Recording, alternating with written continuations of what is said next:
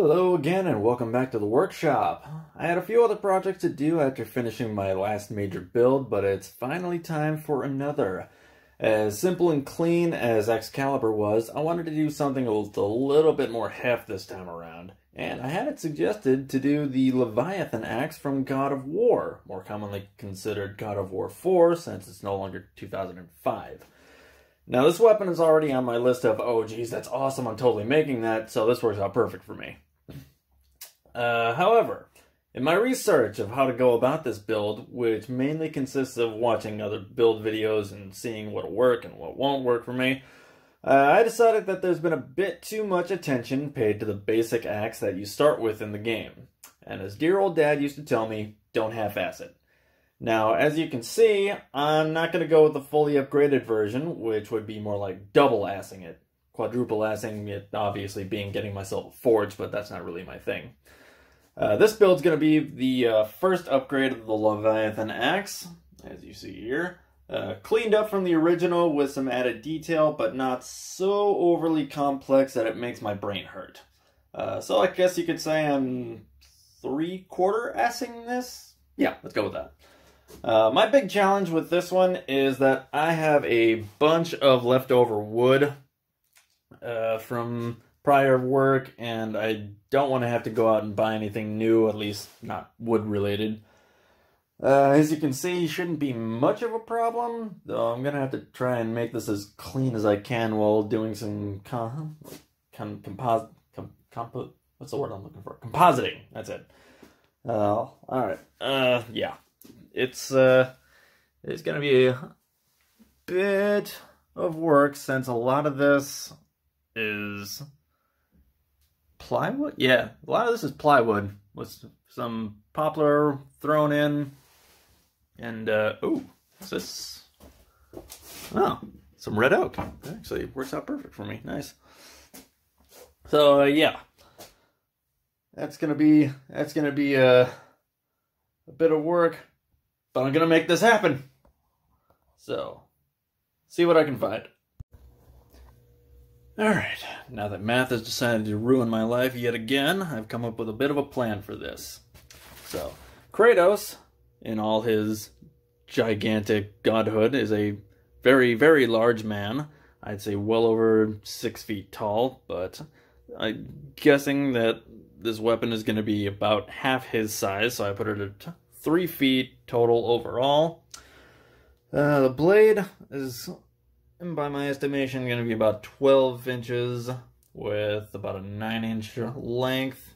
I don't know why I put feet up there instead of inches. Did I put inches? Yeah, inches really screwed together. Let's see here.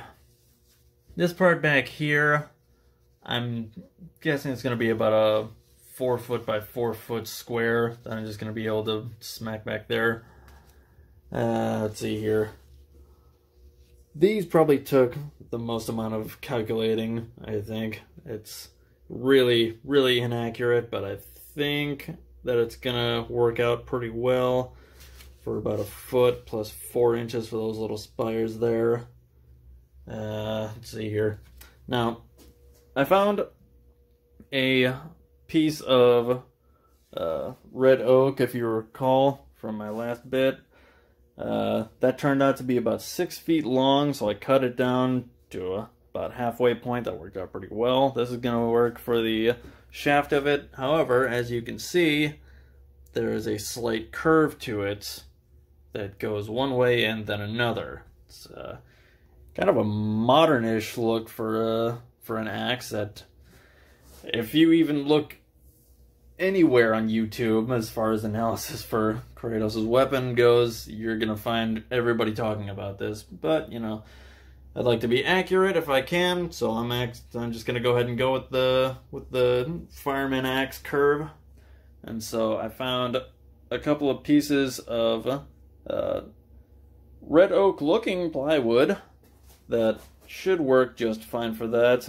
About a foot each for them.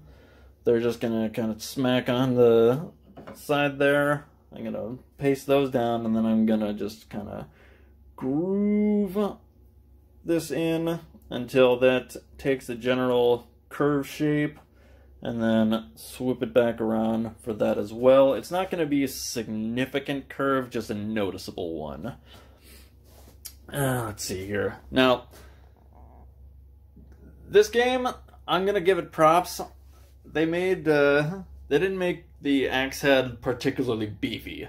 Like, except for, you know, size-wise and thickness, it's actually pretty thin.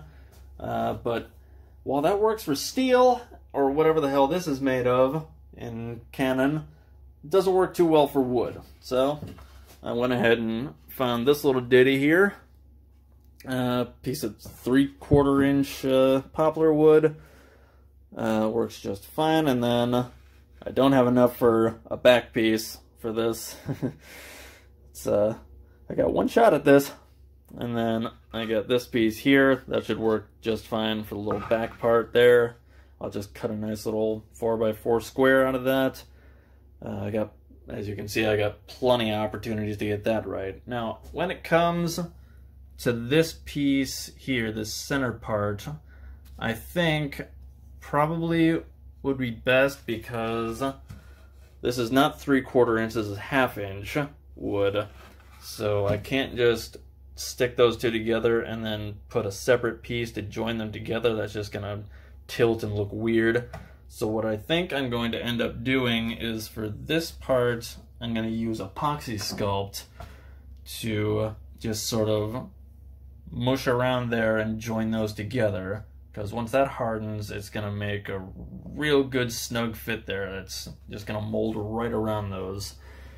Let's see here. I'll probably have to extend it a pretty significant way forward on either side just to make sure it stays there and doesn't break apart, because that stuff too thin and it can be a little brittle. Alright, so yeah, I got myself a plan. And now for the fun part of executing said plan.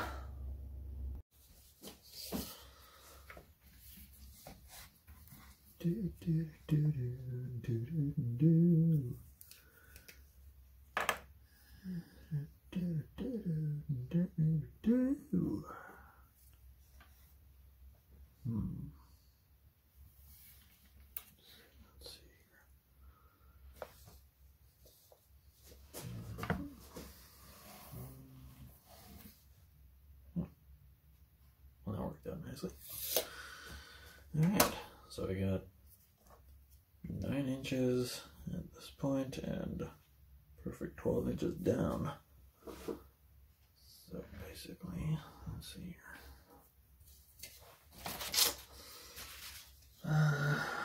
It's gonna be a pretty good. Let's see, 3 inches. Yeah. 3 inches at that point. Curve down to see that.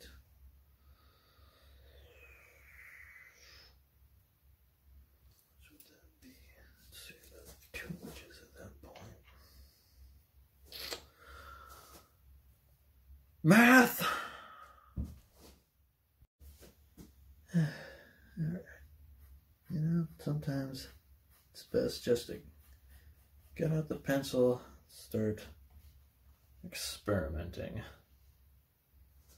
Because unless you're really calculating things out carefully, you're not going to get it perfect, especially as far as these curves are concerned. But you know what? That's alright in my book. Does not always need to be perfect, as long as it looks nice. If I were working with steel and I had a much more rigid margin for error, perhaps I would feel more inclined, but I'm thinking this is just fine.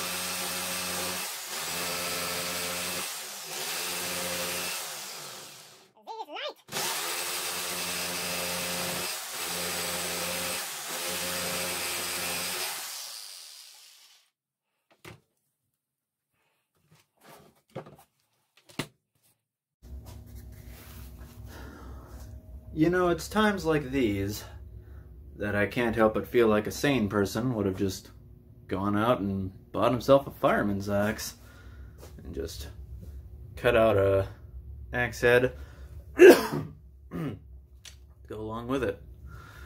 Luckily for y'all, though, I have never bothered with all that sanity nonsense.